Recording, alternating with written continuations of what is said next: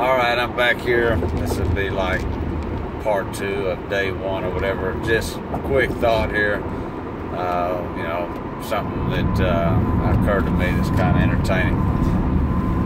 You know, there's a guy out there, I think he's still in business. His name is Sherm. I can't think of his last name, but Sherm Works is the name of his little outfit. And he makes these, it's the free spotter. That's the name of his little device. And actually, it's a very good device. It's this attachment you put on an Olympic bar, and he made some later for dumbbells. And he provides you with this attachment, and then he provides you with these ropes, or like rock climbing ropes, and some different things. You hang it from your power rack, and you know, it actually you know, works as a spotting system. You know, you grip the bar and you pull down this little. It's all very, you know, it's not complicated. It's not awkward. It's very natural the way you do it. It doesn't interfere with your lift. But you know, you do your lift, and then when you let go of the grip, it snaps these pulleys closed. It's like these little friction locks on this rope on each side, and then you let go of it, and it just hangs there. You know, you know, if you go to Sherm Works or whatever, you know, you can find it on the internet. So they're making these things for freaking ever, and they work. You know, but he decided he was going to get in the thick bar business, you know, and the log bar business. He's going to get in the strongman equipment business. And so I had been working with him. I had gotten one of his free spotters. I think I actually may have purchased that. I think he may have donated me for a review set of the dumbbell spot system, which was the same concept, just for dumbbells. And actually had some guy show up at my house one time and work out with it. I think I gave him the dumbbell spotter because he did it. Anyway, that's a whole different story. But anyway, Sherm decides he wants to get into the strongman equipment business. You know, so he's going to make these thick bar attachments, and he's going to make this log bar. You know, Micah Dolphin, Reflex Fitness, kind of was the guy who was making, you know, the log bar. He had the parallel grip log bar that he was selling, and he had some issues with it at the beginning because it was too short to put in a rack. He didn't make it long enough, you know, the actual bar, but it was still a really nice piece. But Sherm decided he's going to make these things, you know, or something similar. So he you know, emailed me, says, "Hey man, I'm gonna make this log bar. I want you to review it." I said, yeah, sure, man. You know, I'll take anything free, you know.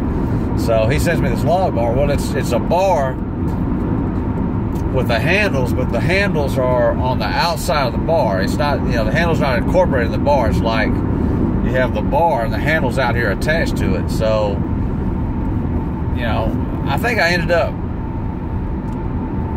actually had him send it to Dan Martin. Ended up with the thing somehow or another. I can't remember if he sent it to me first and I sent it to Dan, or I told him to send it to Dan, or whatever. But Dan Martin ends up with this you know, prototype Sherm Works log bar, and he can't use it because it's too awkward. The center of gravity's all weird on it, everything like that. It's got these two handles that don't really work well. I mean, it looks good until you use it, and then you use it and you realize it don't work, you know. So yeah, I asked Dan to, you know, prior to him getting this thing, I said, "Hey man, write a review, you know, for Sherm, you know, because he's, you know, he wants a review, you know, he did this, he did that."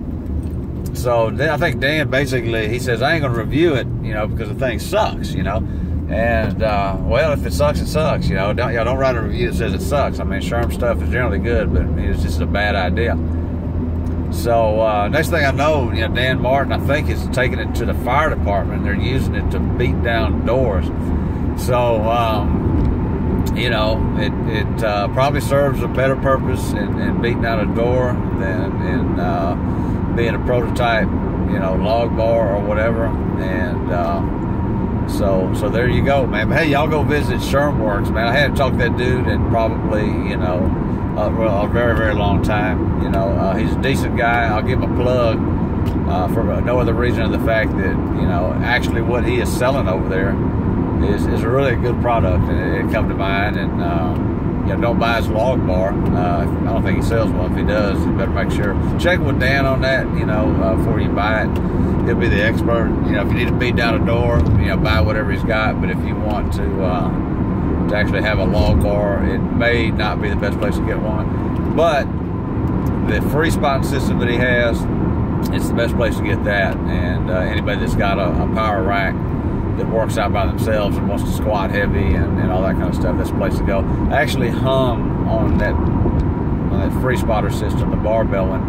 I hung, I want to say, every single weight that I could fit, every 45 and 100 pound weight I could fit on an Olympic bar, and hung it on that free spotter system in a rack and left it overnight. It hung for, you know, 8 or 10 hours, whatever it was, and not a problem at all.